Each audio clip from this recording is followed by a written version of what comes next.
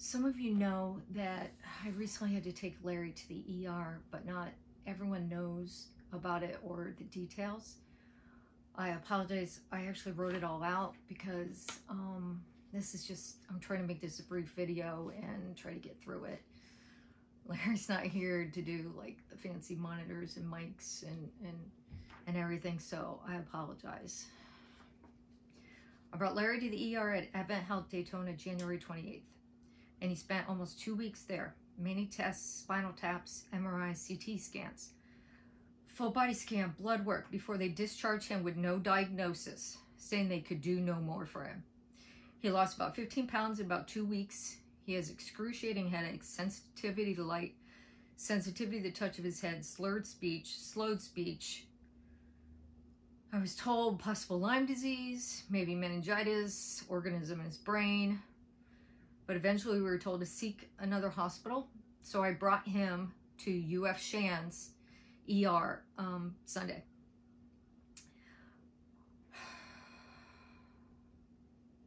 February 13th. But if we had a set emergency plan, if he got sick, I could have concentrated more on Larry and less on where I'm going to park the RV and how I would get there. Of course, we hope that what we are going through doesn't happen to anyone else, but maybe me explaining what has happened and all the advice I've gotten will help other people not go through this.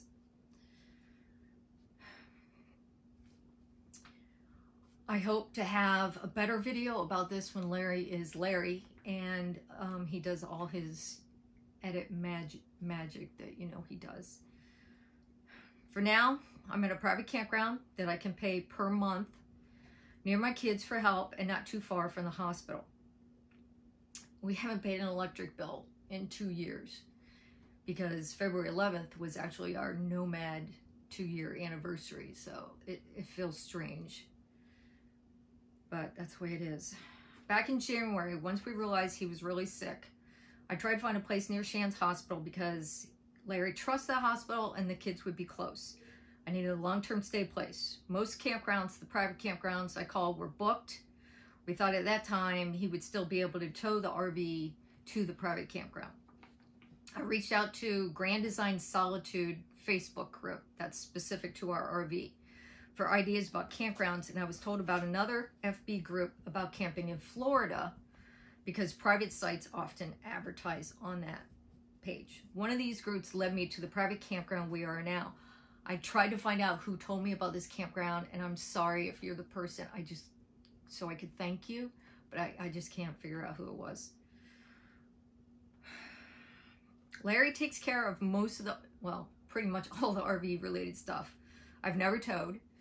And yes, someone actually said in the middle of everything I was going through that ladies, you should know how to tow. Yeah, that would be nice. But even if I knew how to tow, even if I had experience, I was in no shape to tow the fifth wheel. In fact, my son had to drive down and get me and Larry 2 hours to take me to the ER because I couldn't even drive a car. Luckily, I became friends with Doc Chris and Debbie from Fifth Wheel Driver on IG. And I reached out to him and he was like, boom, I'll tell you anywhere you need to go. We were staying at Gamble Rogers State Park at the time. And I asked, they said we could move to an emergency spot there. We know about emergency spots because if you saw our leaf spring video, we were at Paynes Prairie, leaving Paynes Prairie, and our leaf spring broke and we had to limp back and sit at an emergency spot while mobile repair fixed it. So that's how I knew about that. After almost 2 weeks, UF Health wanted to just discharge him with no diagnosis, so we planned to go to Shands, our original desired hospital. I knew of an opening, like I said, at a private campground because one of the Facebook groups, someone told me about it. But I wasn't sure, again, how to move. I just had Doc Chris move me, like, I think it was 12 days before. And, you know, they drove a long way and I didn't want to bother him, even though he said he'd do it again, no problem. But someone had reached out to me on, I think it was the Solitude Facebook group, Our Life Whirlwind, Rob and Michelle, and he volunteered to tow me. And I just figured, since he also owns the Solitude, his is actually bigger than ours, that he would know my rig specifically.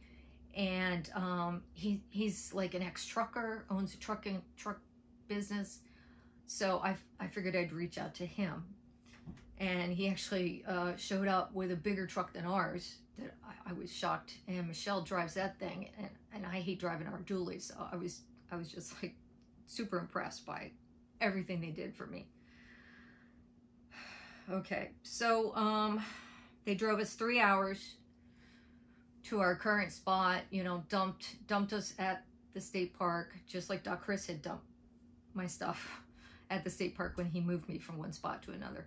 And they hooked us up here, took care of us, and they were great. Now I don't have to worry about my reservation is up and I have to move. I'm glad I wasn't at like 1,000 Trails when it happened, and it's just, I'm glad where we are.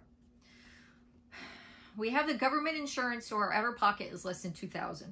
That at least we made sure of. We have talked to other RVers that don't have insurance, and I can't believe you don't have insurance. You got to have insurance. Plus, we talked about having emergency money set aside in other videos, which we do. And in fact, Scrappy had a vet emergency, and that was another $500, so I'm glad we have emergency money. Once Larry's better, we're going to talk about joining the Motor Coach Association, because in one of those Facebook groups, someone said, hey, join them, they could help you, and I'm going to look into that. We're also going to have a folder with bills, medical info, insurance, and so on. Larry's always taking care of the bills, so I don't even know when stuff is due.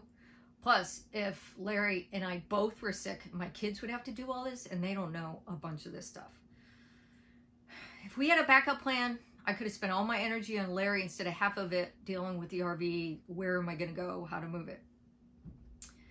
I also wanted to thank all the people who offered help, advice, or just sent their good thoughts. I was constantly telling Larry about how great everyone was, and Larry's looking forward to looking at the stars with Doc Chris and Debbie. And Larry really wants to help Rob and Michelle with their solar. He's like super excited to do that. There are posts about Larry on our community page and our Facebook group with more details about everything that's happened. And just keep Larry in your thoughts, just like you guys have. I really appreciate it. He's really the video guy, obviously. And I'm hoping next video will be him doing those detailed videos you guys love. Some people call him the Camp Czar. Some people say he does Larry lessons. Some people say he Larryizes everything. And I really want him to do videos. So basically, have an emergency folder. Belong to social media groups specific to your rig and lifestyle, and maybe the location you're in at the time.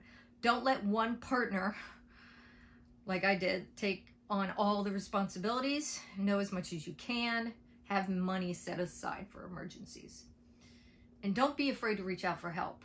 I would not have gotten through this without all the help. This life isn't perfect, but Larry and I have had some amazing times. But if we were prepared, and if you're prepared, if emergencies pop up, it won't be as stressful as what I've gone through. So again, thank you, and keep the good vibes coming.